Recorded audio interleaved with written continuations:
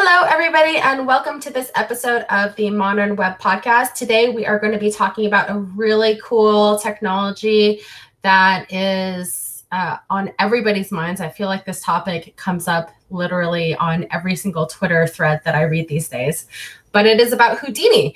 And today, we are very lucky to have Surma, who is the developer relations person for Houdini here. Thanks and welcome. We also have Vitalii, who's done just some really awesome, amazing projects using Houdini. So super stoked to have him on board as well. And of course, Aimee, who has been an advocate of Houdini probably from the very get-go. And then my name is Tracy. You can follow me on Twitter at LadyLeet. And I will be one of your co-hosts today, as well as Rob Ocel, who is another software engineer at ThisDot. So before we get started, I want to make sure everybody can follow everybody on the internet. If you're listening to this, you can continue the conversation on there. So Surma is Das Surma, DASSURMA. And then we have Vitalii, who is at B as in boy, OBROV 1989. And then Aimee is Aimee, AIMEE_Knight, KNIGHT. And then Rob, you can find him at Rob, OCELL. So very cool. Well, why don't we go ahead and get started? Rob, I will let you kick off. Awesome questions. Sure. So the first thing that some people might be wondering, when they come across this video is sort of what is Houdini? I mean, I remember there was an article in 2016 which said it was, one of the most, what was it exactly, fascinating things, exciting developments in CSS you've never heard of. So Surma, why don't you give us an introduction, kind of what is Houdini and what is it aiming to do?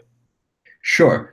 So as you said, the article is 2.5 years old and written by my colleague, but it's still true because I feel like it's still somewhat flying under the radar. So it is really a really novel, revolutionary thing within CSS. So Houdini is an effort and the name of a task force within the CSS working group, so the standards body that creates CSS.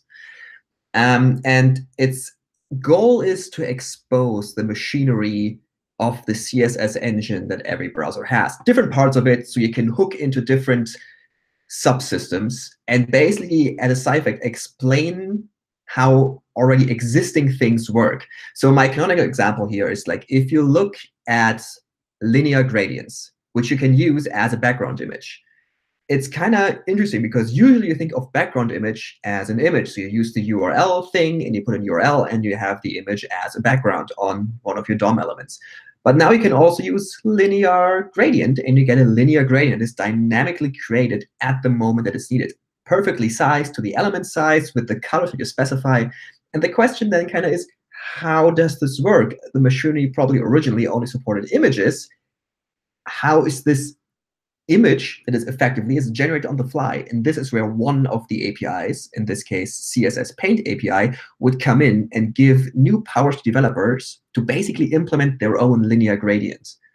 And that's really powerful because if you think about it, I think for the longest time people were hoping and complaining and starring the issue on Chrome to get conic gradients, and it just wasn't implemented. And if we already had Houdini, it wouldn't have been a big deal because you can just use Houdini to implement your own conic gradient. It would be just almost as performant, if not just as performant, get the same effect, and even get all the performance benefits on the side. Like it would be prepared off the main thread, your page wouldn't get slower, and you would get the same syntax that you can actually use.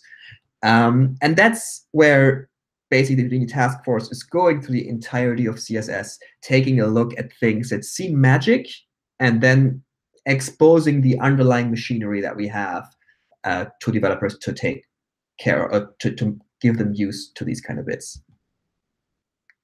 So I have actually a couple of questions. I was like excited to come on here, not so much as a guest, but so much to ask you because I have so many questions, and the stuff is moving so fast. So, and I felt like this would be a good time to bring this up before we go too deep. So it also sounds like Houdini is also a way to kind of get the different browser vendors to try to agree upon different specs. So I've like been giving a talk just about CSS and deep diving into browser internal. So can you kind of tell people who aren't familiar with it what the CSS object model is? And then it's also my understanding that like part of the task force, part of what you guys are doing is trying to normalize this, since different people are implementing this in different ways. So can you talk about that too? Yeah. Okay. So there are lots of things in there. Sorry. So like, yeah, two questions. What's the CSS object model, and then how are we going about normalizing it? The CSS object model is kind of just now a thing with Houdini. It's one of the APIs that came about from the Houdini task force. It kind of has always been there as an assumption or like mentioned in the spec, because when you use elements and style sheets, they kind of have to be turned into objects within the code and then get applied to each other, but never something that was actually specified. It would be left up to the user agent how the actual detailed implementation goes. But in the way it is used, there were obviously certain implications that all browsers had to share, because to yield the same effect, they all had to do the similar or same calculations. And now Houdini is exposing those bits. So the CSS object model is basically the data structures that are used to store and handle and manipulate and process your style sheets. So basically, if you type in width 4 pixels, then this is to be turned into a. This is a value, which probably consists of a number and a unit, and is applied to the property called width. And these things need to handle not only different units, but also entire calc expressions. So you suddenly have an entire expression tree, and the object model takes care of giving you the data structures that can do all of that. So now you can handle units, you can handle multiplication and addition of different units, and you can move these values around, and you can inspect them, and you can write JavaScript in a way that is not string, and you then have to go about and slice it up yourself, but you already get, the browser already does the parsing, right? Every browser has to take in the string that is a calc expression and parse it and understand it. But if you want to do that in JavaScript and do some manipulation, why would you have to re-implement it when the browser already has it? And now with Houdini, that's get exposed under the name CSS object model. So that's how you can get access to that. And you're completely right. As a side effect of exposing these underlying machinery bits, because they're now spec'd in Houdini specs, browsers have to align even more on processing all these different parts in the same way, so that all these new specs also behave the same across all browsers.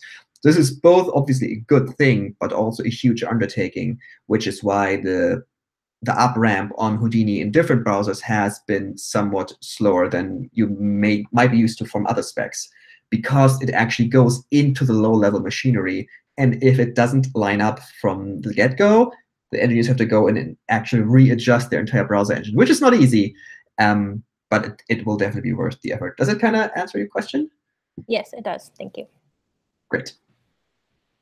Great. So, despite the fact that Houdini is still, I guess that's the first question is, Surma, so can you kind of describe where we are in this process? I mean, we talked about how some of these articles are 2 years old, but I know a lot of these APIs, even at that point, were still quite immature. Can you kind of give us sort of a status update on where we are in the overall process of exposing some of these goals and these hooks that you've been talking about? Absolutely. So yeah, I guess 2.5 years ago when the article was written by Phil, that was just at the inception of the Houdini task force. Like, none of the APIs were implemented or even existed or were spec'd. It was just like, we want to do this. This is like the rough overarching goal where let's figure this out. And now we're at a point where we have some implementations, we have a lot of specs, we have some signals of interest from other browsers, and we're slowly getting to a point where browsers are shipping stuff. So I'm going to shamelessly plug my website here, which is ishoudinireadyyet.com, where I struggle and hopefully maintain an up-to-date table of where current browsers are on the timeline of shipping Houdini. So I have all the current specs and spec ideas listed there, and all the browsers and where they are at. So since Chrome is kind of leading the effort here with the entire Houdini task force, we are kind of ahead with shipping, or at least the APIs in Canary. I think the only one that is actually stable and unstable is CSS Paint, which we're probably going to talk about a bit later. But just recently, we've gotten more and more signals from both Firefox and Safari that they want to start working on other APIs. So Opera actually is also naturally just pulling in whatever Chrome ships because they're based on the same browser engine. So I think in the next release or two, they're going to get more of those in. Same for Samsung browser.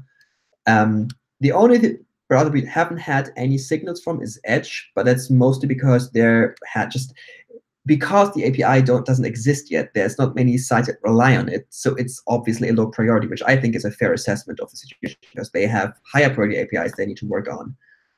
So I'm pretty confident. I know personally that they're super interested in doing it. They just didn't put the manpower on it just yet, but I know that it's going to happen at some point. And when you're saying that some of these browsers haven't given signals on some of these APIs or intends to implement them, at a particular time frame, that's not to say that they're not participating in the task force, right? Like this task force includes representatives from all these browsers.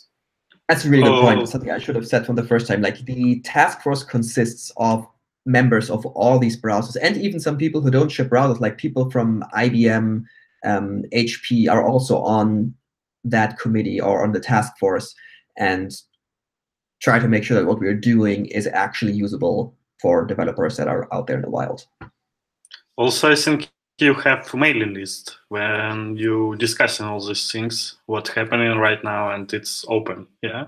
Yeah, so technically, as all W3C standards bodies, they're open and everything is publicly accessible. I'm not going to pretend that it's easy to read through a protocol of a Houdini task force meeting because it's bonkers. It took me about a year to get acquainted with the lingo and just know what is important information. It was just noise, and learn how to read specs because specs are weird.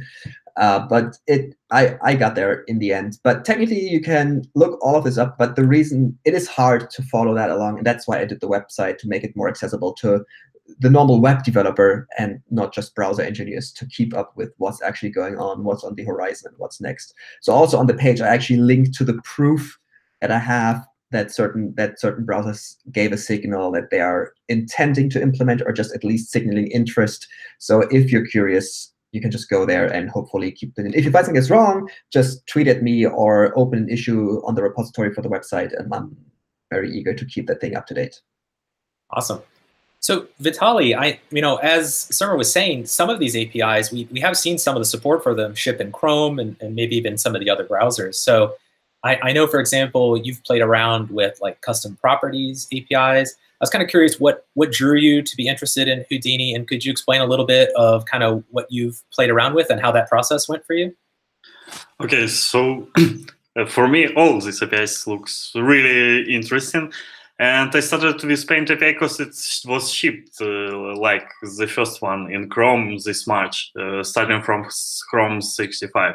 So I played around with it, then I go deeper with custom properties because they are actively used in CSS Paint API, and then typed OM also because in Chrome Canary, I think it's still behind the flag. We have this like a possibility to pass arguments to Paint, and we can register custom properties with types, like not just strings, but typed CSS values that could be parsed and animated. What's the main thing for that? So, and yeah, mostly I played with Paint API, and I'm looking forward for layout. It also feels like pretty powerful, let's say. And as Surma said before, there is really hard to find some information. Not everything put in specs. So I find myself to go deeper in Chrome Blink sources to find what exactly exists, for example, in some Paint API worklet or somewhere. What can I use? Because for APIs that relies on worklets, they have limited special JavaScript context without timeouts, for example, and other asynchronous calls and all this stuff. And it's really hard to understand what is available there. That's actually a really interesting point, because that's something I've been struggling with in terms of what to do, because you're right. There is not a lot of good documentation out there for the currently not stable APIs. And that's both intentional and sad at the same time. So on the one hand, it's intentional because all these APIs are potentially going to change in a drastic measure. So I don't want to make it seem like, we don't want to make it seem like they're stable and you can start working with this and shipping code, and then once it's stable, you're good to go, because your code will most likely be broken by the time we ship something to stable. And so currently my rule is that I'm only going to write proper articles for things that the API is stable enough on. So for CSS Paint and Type2M, we have good documentation out there now in form of articles on developers.google.com. But for the other ones, like layout, which just about landed in Canary, I think a month ago, there's practically nothing. But for the people that are really into it and really want to look into this kind of bleeding edge technology, I do maintain a repository in the Google Chrome Labs organization on GitHub, in the Houdini-samples repository, where everything that is runnable in Chrome basically has at least one sample, if not more. So there is a good amount of samples for custom layout. There's a couple for Paint, for animation worklet, for properties and values. So all these things that are not shipped to stable, and even in Canary, they're behind a flag and don't have documentation, I still have samples for them. So if you are someone who wants to just play around, I give you code that works. And that's, for now, I think the best I can do. But the second we are basically going to an origin trial, or I know the spec has stabilized to a certain extent, you can be sure that I'm going to start writing articles, because I'm so it's so hard for me to hold back, because I really want to share this knowledge out, because it's so fun to talk about it. But there's just a certain responsibility of not making people commit to something that might just break. Same. Can we actually back up for a second for people who are not familiar? We've kind of talked about like the Paint API, CSS object model. Can you kind of talk about what worklets are? Worklets, yes. I mean, it's there's actually a hierarchy of APIs within Houdini. So we have worklets at the very bottom. We have Type2M and custom properties one level above, and then we have the high-level APIs on top that make use of all these low-level building blocks to build awesome, basically. I'm going to start with Type2M and properties and values because they're easier to explain. So probably most people who've worked with CSS and kept up with CSS know that there's CSS variables, or as they're actually called, custom properties, basically allowing you to use the -- and any name you choose and assign a value to it, and then use that value with the var function anywhere within your CSS. That API was conceived a while ago and is pretty well supported, I think, at this point, but is inherently string-based. So all that the var function does is look up the value and just do a string replacement. So there's no deeper understanding of what you're passing in is a length unit or a color or an angle in degrees. It's literally just string replacement. And so one ability that gets lost, for example, is you can't animate over your custom properties or catch an error early if you assign by accident a color to what is used as a length, and it will just compile anyway, or will just run and then just fail at runtime, which is kind of sad. So this is where Typed-OM, typed object model, comes in, which does exactly that. You can now assign, no, that's actually wrong. This is where properties and values comes in, where you can assign types to your custom properties, saying like, okay, my -- background color is now actually a color. And that means you will get an error in your console if you assign something that's not a color to it, and also get the ability to transition, for example, on your own custom properties. You can also assign default values, whether it should be inherited or not. You get a lot of more power over how your custom properties behave. And Type2M is the object model that we talked about earlier, the CSS-OM exposed. So you can now look at your style sheets, look at the styles on your element, and then actually inspect them in a typed way, saying like, okay, width is a length, and then you will get an actual inspectable JSON object telling you it is 4 pixels plus 4% long or whatever. All these things are now for you to use instead of like parsing a string. And the third building block we have, and now I'm finally getting to your question, are worklets. And worklets have been a source of confusion because they sound similar to workers, and that is intentional because they are similar of workers, but they're also very different. So worklets are workers in the sense that they are an isolated JavaScript scope and run independently. But the interesting bit about them is that they don't have their own event loop. That might not mean a lot to some people, but what it means is like we can put JavaScript in a scope. It's just its little own container, and then the browser can decide where to run it. So it can attach it to the main thread, but it can also run it in a different thread. And running things not on the main thread is a really good idea because you need your main thread for smooth scrolling and for keeping your repaints fresh and making your apps really smooth. So the more you can move off to different threads, better. And so the point is that you can put code for CSS Paint or for animation worklet, whatever it does, in a worklet, and the browser can decide if it actually needs to run the main thread or not. And most of the time, we can actually move it to a different thread. It's not properly implemented for everything, I think, but basically this is just performance that you will get for free at some point in the future, where all those Houdini code that you've written will run in a separate thread or could even be parallelized. So for example, as I said, CSS Paint allows you to generate, for example, background images with JavaScript on the fly. It's already a good thing to run that off the main thread because that's just budget you can save. But what Firefox with Server is looking into, they're generating the background image for the next frame before the current frame is even shipped. So they can actually generate images ahead of time because it is an isolated scope. And that's just genius. So that's why the concept of worklets is really great. It has been reused in other APIs as well. So for example, the web audio API is using worklets as well to process and generate audio with JavaScript instead of just using filters and sine waves. So you can just manipulate the raw data with JavaScript without blocking your main thread, which is great. Yeah, so I think what's interesting, because this is where the articles and videos, if you watch them, are really great to get that visual look on it.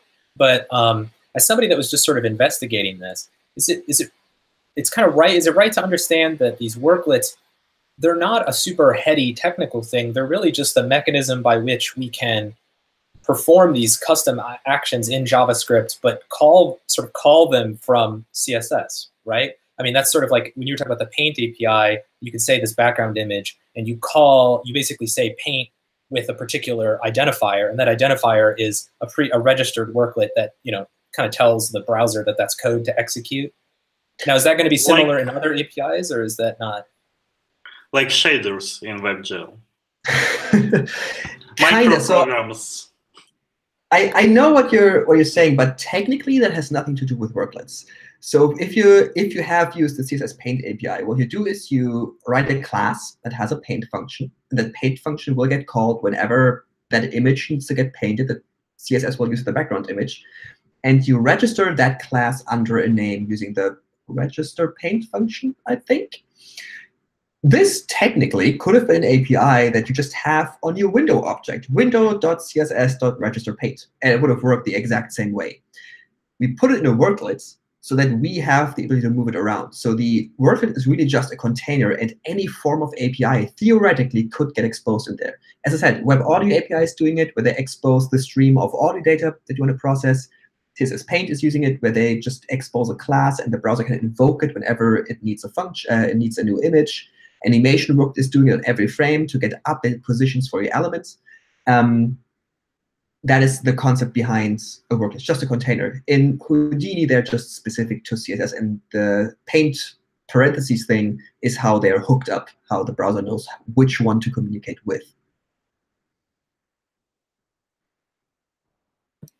Great. Okay. So if we will come back to typed OM, you spoke already about some simple types like lens, pixels, and so on, but we have in spec something more complex like images, URIs.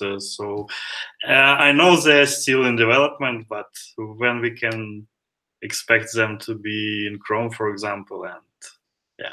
I can't answer that honestly. I have to admit I haven't checked in on the remaining bits of type2n. So something that you currently cannot do, I think, and I'm actually not 100% sure, is you can't register custom properties to be an image or a matrix. So if you do that, it will still work. You can still use your custom property with an image or with a matrix in there, but you don't get the nice detailed access to the individual fields of the matrix, for example, or get the loading state of the image. I'm guessing there's people working on it, but I definitely don't know when that will ship. But the nice thing is, as you say, like what the goal really is to go through all of CSS and figure out what types exist and expose them all to users. So in the end, you should be able to inspect your entire style sheet in a typed way and make your JavaScript much less string-driven and much more actually structure-driven to control your page in a much nicer way. And one thing, when we started out on this, we implemented a really quick and dirty version of type2n and ran some benchmarks. We've basically taken some really animation-heavy sites, rewritten them or fixed them to use our hacky type2n version, so that instead of like setting elements position with strings, we use the type2n, and we had speedups up to 50% or 80%. That is obviously a super extreme case where you have JavaScript running on every frame where these things really add up. But it's just nice to know that these are the kind of performance gains that are out there if you're an animator. So type2n will be a really nice primitive in that territory. Also, people always ask him, like, why we need Houdini, what reason to use it? It's the main question. Oh, so that, I think, is an easy one. It depends. I think, for me, the super exciting bit is it future-proofs Houdini so much. As I said, people wanted the conic gradient. They didn't get it for a long, long time in Chrome. And if they had had Houdini, it wouldn't have mattered. They would have just dropped in like some off-the-shelf conic gradient CSS Paint module and be done with it, and would not have to pay a performance penalty for using that. Something that I get really excited about is custom layout. So with custom paint, you put in a paint parentheses in your CSS, and you can now draw your own images. With custom layout, you can put layout parentheses on your display property and implement your own layouts. And that is much more mind-blowing than it sounds like at the start. So something I see a lot, if you look at, I want to say Pinterest, they have this really iconic masonry layout where elements are differently sized and it just adds up. There's no real concept necessarily of columns or rows, but it just shuffles them together to fill the space. That is now something you could implement without doing it in like weird position absolute fashion with JavaScript, but it's actually a proper layout. And that's a really, really cool feeling to do. Another thing I'm looking forward to is a constraint-based layout, something that I think is actually pretty common on both iOS and Android, where instead you say, OK, this element is underneath the other element and in the middle, and this element is next to that element, and you just give that to the computer. It figures out what it actually means, which is absolutely amazing for responsive layouts as well. We have subgrid, which people are super excited about, but it's not implemented. With custom layout, you can just do that and then continue your work. So I think Houdini has this massive potential to just future-proof the web for things that are not yet there, not yet thought of. And once they are, people can start using it without having to wait for browsers for this extra long turnaround of standardization and finding consensus. But we can actually just leapfrog people to start doing it now. There's obviously also the gain in performance in that, as I said, we can move stuff off thread. It is better APIs. It use less overhead. With Animation Worker, you can do more complex animations with less JavaScript and stuff that actually runs frame perfect, so you get higher fidelity. So that's basically the three main advantages. It's future-proofing, it's performance, and it's higher fidelity. The thing that is kind of like cool about it for me is if you have developers who are of varying skill sets, and you could background images. Someone who's more advanced would do that, and then like kind of create an API for the company, or if you have like a design system or something, kind of create an API for that, and then other people can just use that API. I think, so I was just making that comment, but then my question was, I think, sorry, I'm reading a comment in the thread. So kind of my question there was, I believe it may or may not have been a talk that you gave, Surma, but I'm kind of curious, are browsers or browser vendors going to kind of be looking at the community to see what they do with this and potentially implement anything that the community does if there's enough people using it? That's definitely in the spirit of the whole thing. If anyone knows, like if you're familiar with the Extensible Web Manifesto, where they said the web should work in a way we expose low-level primitives, let developers and the community build things, and then observe the popular patterns and ship those natively to give a better speed up to what is actually used the most. So there's definitely the desire and the plan to let the Houdini ecosystem grow. And I've talked to people and my colleagues how we can foster an ecosystem of off-the-shelf Houdini modules, which would be great to have. And if those get super popular, I'm pretty sure that the CSS working group will look back at them and how to make them available natively. Considering they're already implemented in a CSS-compatible fashion in JavaScript, standardization should go a lot faster, I would hope. But that's, you know, me just having an idea. It's obviously too early to put this whole theory to the test, considering there's literally one browser with the Paint API implemented. But I've already seen some genius use cases that I would love to see on the web, and if it's only to just reduce the number of DOM nodes that most sites have. But yeah, definitely going to the dream would be that that entire ecosystem is being observed, and then the popular things get shipped in a browser. Cool. And sort of riffing off that, like, so for people that are watching that are either hearing about it for the first time or have been following it for a while, and they're like, this is really cool. Now, I'm not really one for reading specs. That's not really my style, you know, that kind of stuff. But like, what's useful? What does the task force look at? Like, are sample sites, are articles, are people just playing around and sharing what they do in code pens? Is that stuff that's like helpful for the task force when they're, you know, just trying to figure out what's got good ergonomics? You know, is there a way for developers to give feedback? Kind of how can people get involved, you know, not necessarily on the mailing list?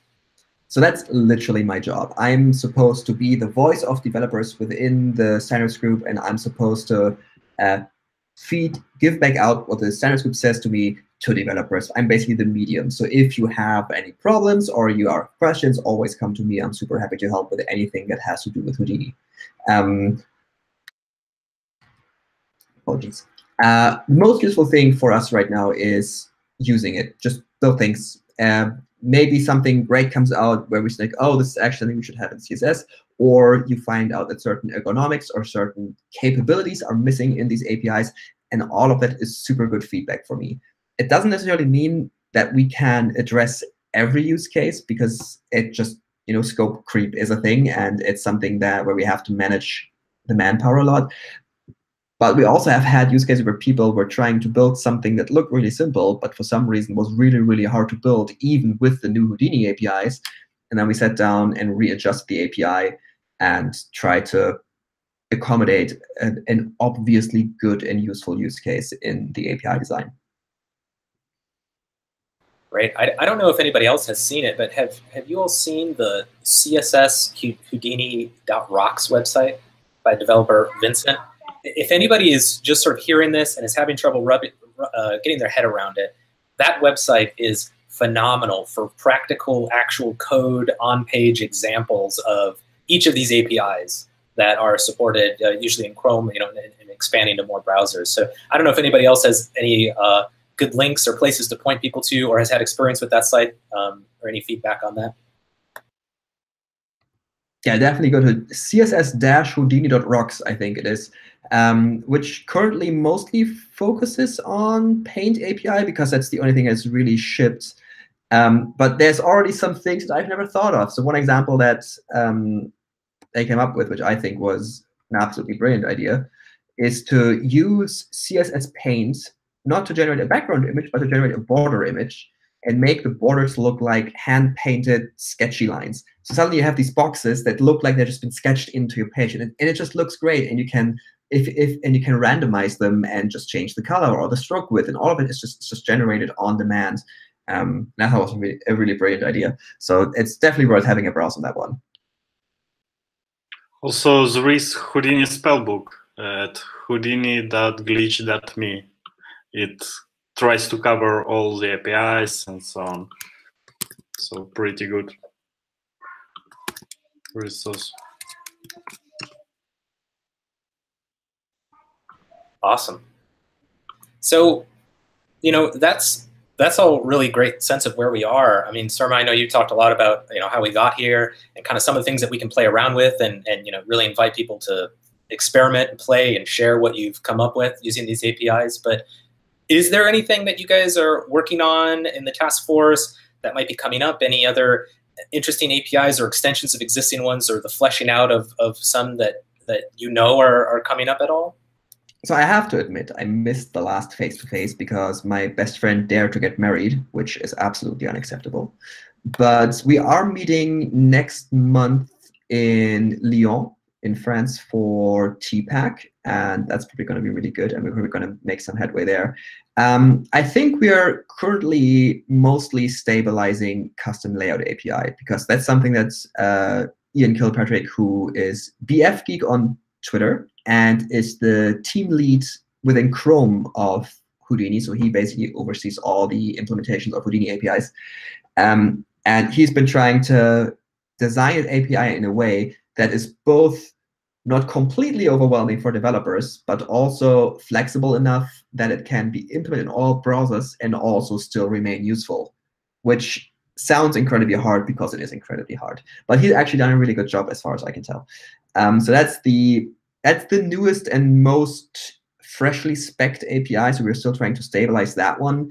We're also working on animation worklet on the spec side. So it's currently not that the standards body is coming up with new things, but mostly stabilizing the old ideas into proper specs, proper standards with proper spec language, and discussing with all the browsers that they're actually still on board with the current iteration of the spec and that they agree that they can implement it, will implement it, and that all the details are in line, which is super tedious work because we have to think about all the little corner cases, and especially with layout.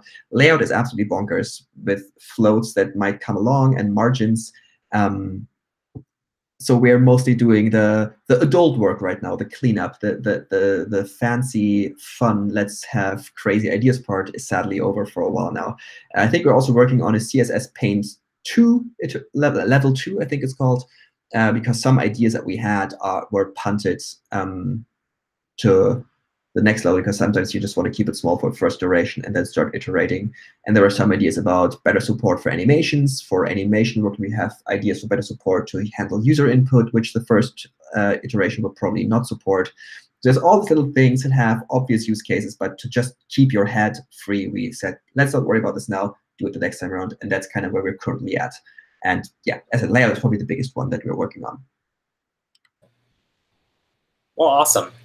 So, you know, time's been flying by talking about Houdini, honestly. It's such an interesting topic. But, you know, I thought one of the things that maybe we could sort of start to wrap up with is if there's anything particular that everybody's sort of excited for or looking forward to, or just anything that they'd like to share about it. I mean, I know personally, probably one of the things I'm going to do when we get off here is go play around with the layout API, enable that custom flag, and you know, got a couple of ideas on some interesting layouts, so probably going to play with that next. But Aimee, did you have anything particular that you're excited about, you know, about Houdini that you know, coming up or that you've played with?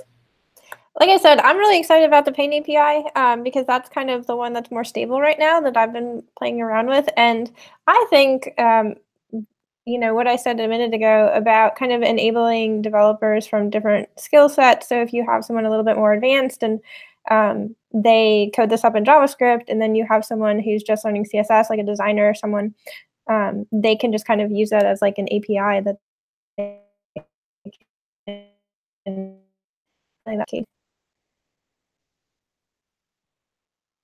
Awesome. And how about you, Vitalii? Now I think I'm mostly waiting for image and URL types, because I can imagine that I can use, for example, some video in CSS Paint to make background videos with some effects or something. But yeah, they're still in development, so no luck for now. That's it.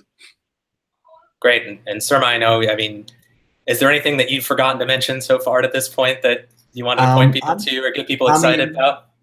As a teaser, I can say that I have written the article on animation worklet because we're super close to shipping it, which is incredibly exciting because for me, it's like the last gap to catch up with native effects. Like if you want to build your own scroll bar, if you want to have super cool parallax effects that are really high fidelity, that's where animation worklet comes in and really going to shine.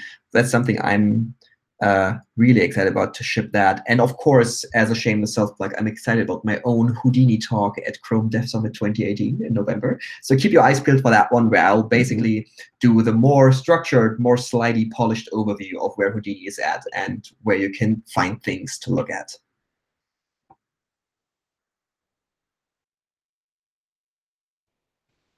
Okay. Awesome. Well, thank you so much all for participating in this. It's kind of amazing because, you know, we have so many great people just sort of like working on different fragments and segments of Houdini. I was familiar with it before this podcast, but just listening, it's so big. Like I didn't realize it was so massive. And even though Vitalii has showed me some of the really awesome projects he's done, and I've heard y'all talk about it, like the layers and layers and layers of, you know, how this is really going to change the global ecosystem is pretty crazy, actually. So it's fun to watch. I just think it's super cool. I mean, kind of what got me excited about it is, you know, I come from more of a JavaScript background, and this kind of enables me to, I don't know, it's like making CSS cool again for people who more are on the I like JavaScript and programming side of things, and we have so many people they're writing CSS and JS now. So it enables stuff like that for people who their interest is a little more on the JavaScript side. They can play around more and more with CSS now, which I just think is super cool. Yeah. And we can write even JS in CSS. And there is examples and we receive specs for that. So it's more interesting. Let's not start more Twitter wars. Okay, well, very good. You can follow Modern Web on Twitter. That's Modern DOT Web for any updates related to our upcoming podcasts that are happening. We're doing a really cool one with Stephanie, who is at Microsoft on Web Hint next week, which we're super excited about. And for some of the different links that you've heard people talk about on this podcast, we are going to go ahead and post them in the show notes. And again, you can follow all these folks on Twitter. You can look at the show notes for their Twitter handles and continue the conversation there. Otherwise, we are so happy you joined, and we hope to see you on the next Modern Web podcast.